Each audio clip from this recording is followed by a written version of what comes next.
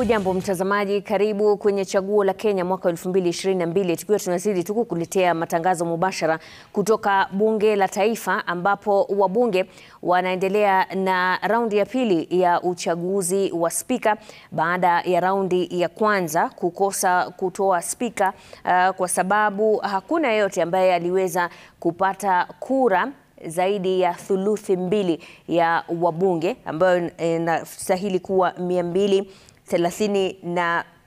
au 33 ukipenda, ambayo ilikuwa inastahili katika raundi ya kwanza. Na katika raundi hiyo ya kwanza, Kenneth Marende aliyekuwa spika wa zamani amepata kura 130, huku Wetangula aliyekuwa seneta wa Bungoma akipata kura 215. Na utakumbuka kwamba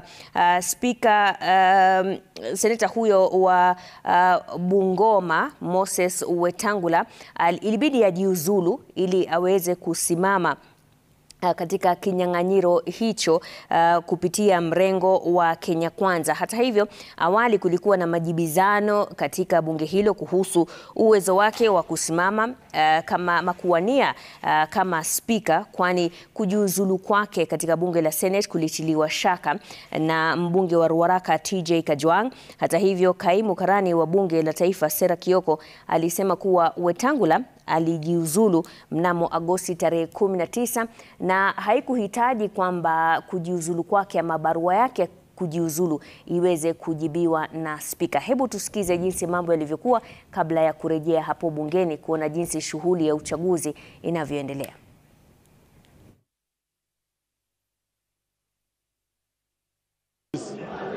So if, as I am reliably informed, that he tendered his resignation to an office without the substantive member being, the substantive holder of that office being validly in that office, then he resigned to no speaker.